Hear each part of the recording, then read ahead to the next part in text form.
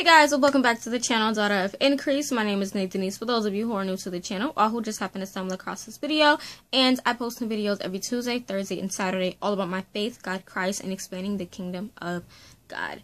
So today's video is going to be my 2019 Christian fiction favorites. I just recorded my 2019 biblical fiction favorites, so if you haven't seen that, click the eye on the screen. But I wanted to record these videos on the same day since I had all my books out before I fixed my bookshelf up. Y'all know how that go.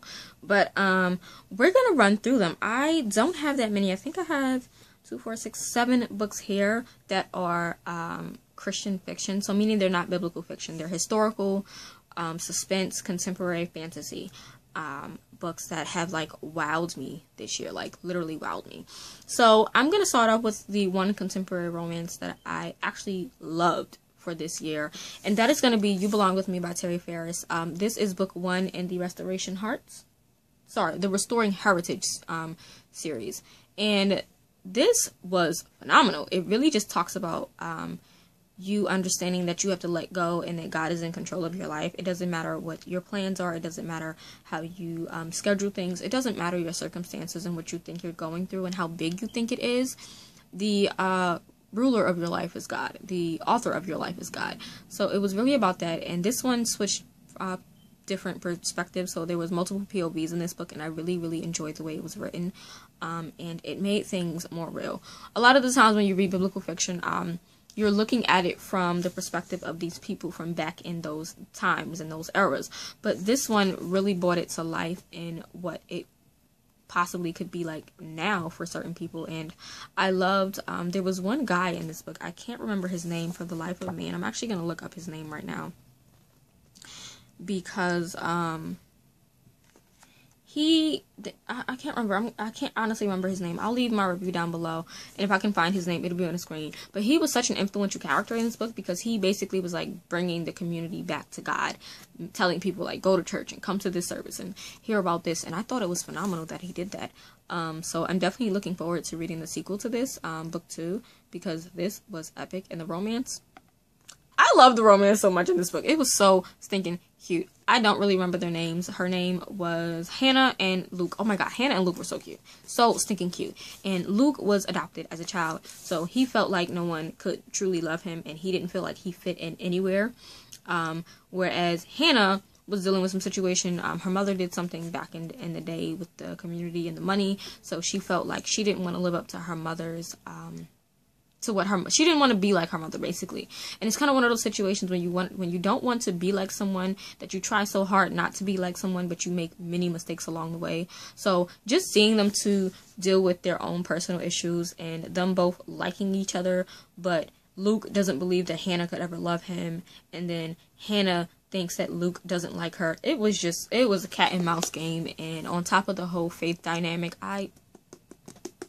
superb contemporary romance. I highly recommend this. It was beautiful. 5-star read all the way. Following that, we're gonna get into some fantasy. So y'all know how I feel about my Christian fantasy, and I don't have to mention this author, okay? But we're gonna do it anyway. Morgan L. Busse, Flight of the Raven. Oh my word. Book 2 in the Ravenwood saga. We got more of Lady Selene. We got more of Grand Lord Damien, and oh, did things take a turn. First of all, the romance in this, y'all see them pink tabs. The romance was like up there for me, like on point. And I cried with Amara and Selene. There was a scene that took place and it gutted me to the core. Some things were revealed about Opheliana, who is Selene's baby sister, and I was just thrown. This book does such a great job of putting fantasy with biblical. You get to see obviously God and the devil, but in this book, they're referred to as the light and the dark lady. And you also have this girl, Selene, who is trying to understand her abilities, trying to understand where she fits in, trying to understand how the light, who is God, could use her, and her coming to the understanding of who she is as a daughter of the light. And it was beautiful. I'm a fantasy lover. I love fantasy movies. I love magical powers. This was epic. Epic. And I will be mentioning the 3rd book towards the end as an honorable mention, but great. If you're looking for Christian fantasy, many people say Ted Dekker, but I would definitely say go with Morgan L. Busse's Ravenwood Saga. beautifully written, and it's not hard for you to understand, and she definitely does utilize scripture, so beautiful all the way. That's it. Okay, so following that, we have another Christian fantasy, and that's going to be Sojourner by Janalyn Voigt. This is book 3 in the Tales of Fae Raven, and oh my gosh. I had a love-hate relationship with this book at first because of the timeline in this book, because it follows some of the same characters, but in book 2, there was a situation that occurred where one of the characters had a daughter, and something happened with the daughter, but then this book skips ahead to a whole different timeline when the daughter's older. It was so weird. It took me a minute to get into the groove of this, but I love this entire series just in general. The 4th and final book, Dawn King, I believe comes out in 2020, so I'm so stoked for that. But this was beautifully written. Magic systems, love it. I loved the Fae aspect. I love fairies. I love fairies, okay? So to see a Christian fantasy written about fairies, but you also get to see, there's a character in here. I can't pronounce his name for the life of me, so it'll be on the screen. But it looks like Emmanuel, and he reminds me of Jesus Christ. Like, no lie. So, perfect. Perfect read. Definitely recommend it. I would say start off with Dawn Singer, which is book 1, because it's clearly book 3. But The Tales of Fae Raven altogether is a great Christian fantasy. I love the world. I love the characters. I love the creatures that are created. The Wengabeast, and the little Pegasus-looking things. They're great. Read it. Next, we're going to go into suspense. So I have a romantic suspense, which actually wowed me. I think I gave this book 4 stars. And the reason why I'm mentioning it is because I don't normally give suspense novels 4 stars. They normally get 3 stars or 3.5. This one wowed the mess out of me so much that I need to get my hands on the first book. And that's going to be Deadly Deceit by Natalie Walters. This is book 2 in the Harvard Secrets. Book 1 is called Living Lies. And book 3 is called Silent Shadows or something like that. Yo, this was wow. I went into this not expecting a lot, honestly. That's how I go into not romantic, but that's how I go into suspense novels. I don't really go into suspense novels expecting much, especially from Christian suspense. I mean, regular suspense doesn't really do much, so Christian suspense, I'm just trying to figure out how they're going to throw the aspect of faith in God, but this one did such a phenomenal job. I'm not even going to pretend like I remember the girl's name, because I don't, so I'm going to look at the back. Her name is Vivian. Vivian and Deputy Ryan are such a funny couple. I enjoy them. I didn't tab up the book. Honestly, I didn't even annotate in this book either, so I'm definitely going to have to reread this, but I did enjoy this a lot. I love the fact that Vivian had to figure out a murder, and that she had to work with Deputy Ryan, and that you could see the two of them have feelings for each other, but they just fought them off, and seeing them come together and everything was just beautifully done, beautifully written. I enjoyed this book so much. Definitely want to reread it and annotate, because I went into this I didn't care about annotating, honestly, because like I said, I didn't have high hopes. I'm not gonna lie. No high hopes for this at all. But finding out what really happened, and finding out who the Watcher, no, that's not his name. Yeah, Watcher. Yeah, okay, so his name is the Watcher. So finding out who the Watcher was blew my mind. Unexpected, and it just lets you know that you need to be mindful of the people who surround you, because the people you least expect, those quiet people, be the ones out here murdering people. Just saying. So I did enjoy this a lot. Definitely will be reading the first book, because I believe Deputy Ryan is also in the first book, and that's how they first meet. So definitely want to read this again and read the first book over. Okay, and the next book I have is suspense. They classify it as suspense. I classify it as like sci-fi with a little bit of fantasy. I don't know, it's weird, but they classify it as suspense, and that's going to be The Girl Behind the Red Robe by Ted Dekker and his daughter Rachelle Dekker, and oh my god, I gave this book 5 stars, okay? This was freaking fantastic. So, it takes place in this sort of post-apocalyptic world where you have this religious community that believes that if you cross the red rope, that you're going to be eaten by furies or something like that. However, everything is not as it seems, and I freaking love the faith aspects in this book, okay? So, this book, I did do sprayed edges on. If you haven't seen that video, just click the eye on the screen. I go through how I do dye sprayed edges by painting them with acrylic paint. So, this was one of the books I did, and I just think it looks nice with the black font on the spine and then the black edges. This book is one of those books that I read for review, and I didn't really annotate as much. I have some pages where I marked in orange. I can't find a page right now. But I only have 3 tabs because these were quotes that I really wanted to remember for my review. You guys can see. But this book, oh my god. So it follows a young girl. Her name is, oh Jesus, what is her name? Grace. Her name is Grace, and her brother's name is Jamie, if I'm not mistaken. But they live in this religious community run by this woman named Rose, and Rose apparently hears from an angel called Silas. And this angel wears all white. Okay, keep in mind, white. This is a man named Silas that wears white. Don't that sound like the devil? All right.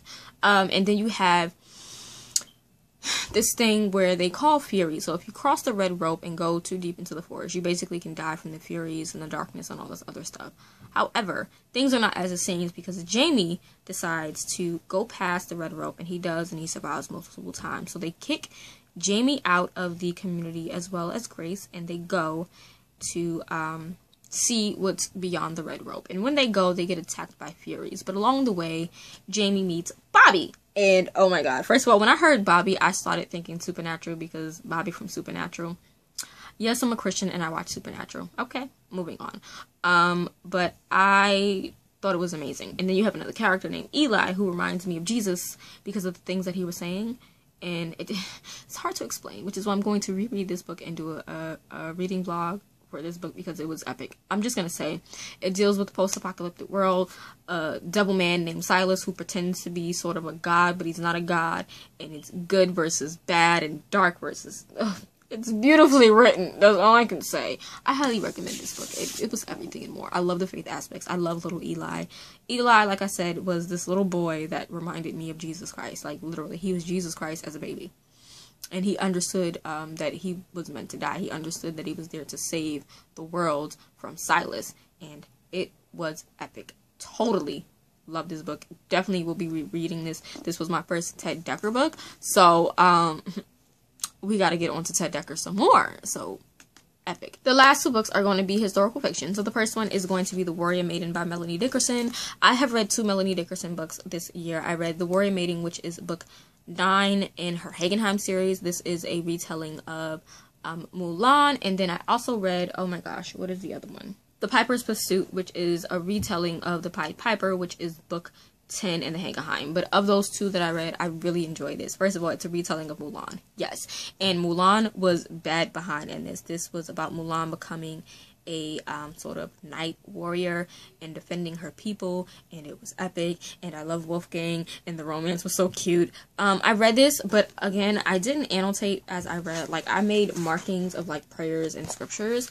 but I wasn't going into this with the mindset to annotate. I'm trying to see if I have any other annotations. Like, I marked things in here, but I didn't go into this with the mindset of annotating. So, oh, here's another one that I marked, referring to scripture in purple. But I'm definitely going to reread this, but my goal for 2020 is to read the entire Hagenheim series from Melanie Dickerson. So I'm going to be starting from book 1, because book 11 will be coming out soon. And I think that one is called The Peasant's Dream or something like that. That's book 11. So I definitely want to read as many of her books next year. Hopefully I can get an arc of that one as well. But I really enjoyed it so much. I enjoyed The Piper's Pursuit. I gave that a 4-star, I think. And that one follows Stefan, who is the brother of Wolfgang. And Stefan does get mentioned in this book, which I hated Stefan in this book, but he had a redemption story in The Piper's Pursuit. But Wolfgang and Mulan, I loved it. This takes place in, oh my god, it doesn't say what time period. Oh, here we go. Here's the time period. So it takes place in 1423, and it's sort of a, I don't know if it's a European type of location. I don't know if these are real places or not. I'm not going to pretend like I do, because I don't know. I don't. But yeah, it's fairy tale romance series. So she reimagines a lot of fairy tales. She does medieval ones. She does YA fairy tales. I know she has a Beauty and the Beast one. She has Rapunzel. She has a lot of different ones. So I'm definitely going to restart. The first one in the series is called The Healer's Apprentice, which I will be hopefully reading in 2020, January of 2020. But we have that. The last book I'm going to mention in this top for 2019 is actually another historical fiction, and that's going to be The Spice King by Elizabeth Camden. I actually read this book with my sis Stephanie over at Quilting Beauty and Books, and this book, oh, did I give it 5 stars? I don't remember if I gave it 4.5 or 5 stars, but I wanted to mention this because this was epic. I loved it so much. The romance was super cute. So it follows a girl named Annabelle, and she works for the Smithsonian, and she has to sort of get this like extinct orchid from a guy named Gray Delacroix, right? Gray Delacroix, yeah. And it's just their romance, and I love the romance in this book so much. Gray is very much upfront, plays no games. He's like, I like you, I'm attracted to you, I want to get to know you more. Like, he's so truthful and upfront, and some things take place that kind of sort of like demolishes the little relationship between them, and it guts me, but I love that they work through it and they get back together, and it's just beautiful. It's beautiful. I don't think I annotated this book either, because I was just like, I want to read it. Oh, I did. See, like, I marked it up in certain places, but I didn't, again, put sticky tabs in it, because I also had to read this for review. That's what happened. See, this is how I normally read. I read it quickly and mark here and there instead of getting to thoroughly enjoy it. So I definitely will be rereading this. Book 2 does come out next year, which follows the sister of Gray, who is Caroline. I think that's her name, Caroline. But she pisses me off. Oh my god, Caroline pisses me off. She pissed me off this entire book. Like, his sister was a bit of a douchebag. I got it. I understood, because I'm kind of like that with my brother concerning relationships. But she was a little extra and a little petty. Sorry about the fingers and the hands. She just makes me emotional, so we have this. Okay, so my honorable mention is one that comes out in 2020. It comes out February 4th, 2020. I got an ARC copy. I loved it. 5 stars all the way, and I'm so sad because it's over. Like, it's going to be the 3rd and final book in the Ravenwood saga, and that is going to be Cry of the Raven. First of all, this cover is everything to me. Everything. But book 3, just, I'm not counting it because it's not a 2019 release, and because I want to include it in my 2020 favorites when I get the physical copy, so that's why I'm not really counting it, which is why it's an honorable mention. But just know I loved it, and I have a reading vlog coming out for it on the release, well, the Thursday of the release. So my reading vlog will be on February 6th. The release is February 4th. But Grand Lady Selene and Grand Lord Damien are phenomenal. The romance was epic. The relationships and the bonding was epic. Seeing all of the great houses come together was epic. That war scene, that battleground, oh my god, it killed me. One of my favorite characters died. I wasn't ready for it. Like, it was kind of like, you know, somebody gotta die, but you don't think it's gonna be like that person that you think is essential to the story that dies. Gutted me. I'm sad that the trilogy will be over once this book is released. I'm sort of kind of in denial that it's over, because I need a 4th book.